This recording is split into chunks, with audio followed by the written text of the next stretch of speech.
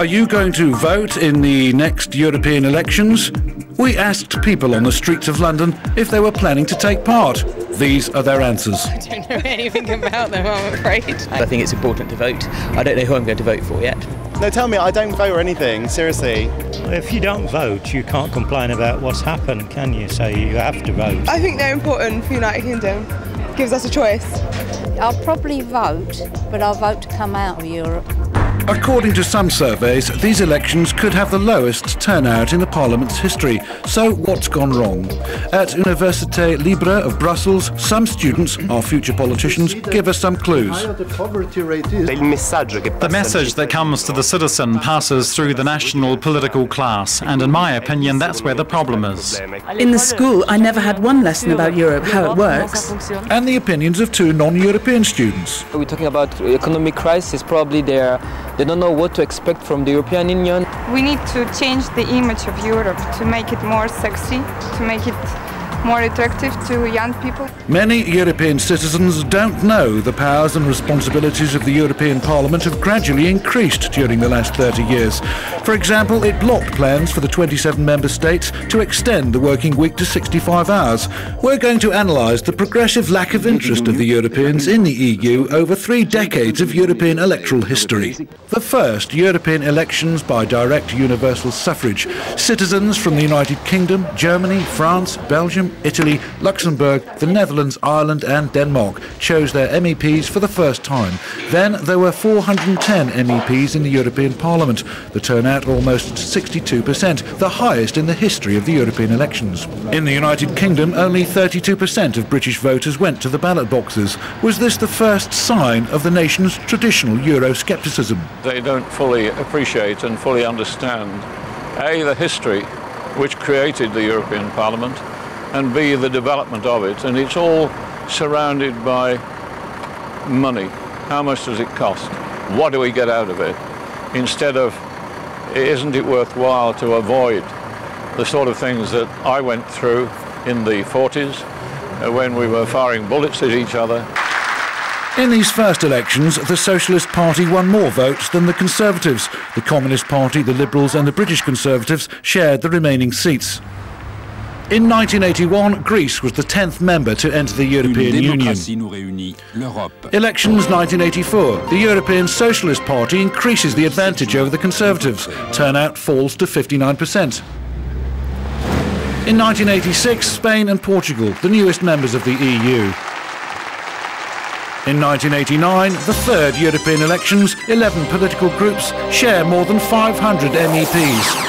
The Socialist bloc continues to be the major force in the Parliament, the turnout 58%. Socialist Enrique Barón Crespo, the first of 3 Spanish presidents of the European Parliament. You can criticise the fact that people don't vote. However, in a democracy, it's a citizen's right not to fulfil a civic obligation. Normally, systems in which 99.9% of the population vote, or more than 100%, are the dictatorships. 1994, the 4th European Parliament elections, and there is less distance between Socialists and Conservatives, the turnout lower than 56%. 1995, Austria, Finland and Sweden are the new members of the EU. 1999, the 5th European elections, the vote shifts to the right for the first time, a trend which has continued until the present day. Enthusiasm doesn't come to order, it has to be built, because we have to have a strong political project to propose to the European citizens, especially to the young. Unfortunately, I think it will be difficult to convey the message.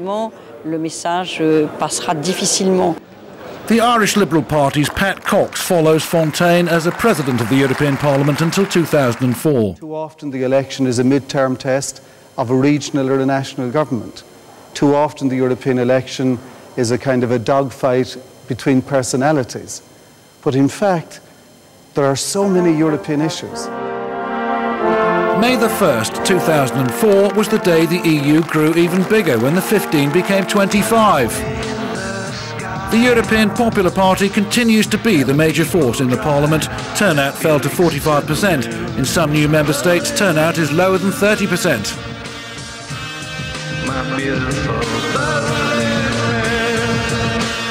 Spanish socialist Josep Borrell is elected as the new president of the European Parliament.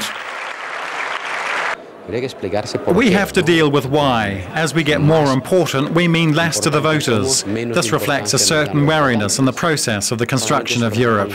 We'll have to try to reverse this, because if not, if the people aren't enthusiastic, it won't be possible to build a new Europe. 2007, Romania and Bulgaria, new members of the EU. The 27 are now almost 500 million people. Summing up, in this graphic we can see the negative evolution of the turnout in the European elections from 62% in 1979 to 45% in 2004. Simon Hicks, a political scientist and teacher at the London School of Economics, has created, with two other experts, a study of probable votes for the coming elections. I wouldn't be surprised if it goes below 40% this time. So this is sort of historic low turnouts. We've seen declining turnout in national elections, and we're seeing declining turnout in European elections. Europeans are just not mobilised or motivated by politics. There's no sort of Obama figure in Europe.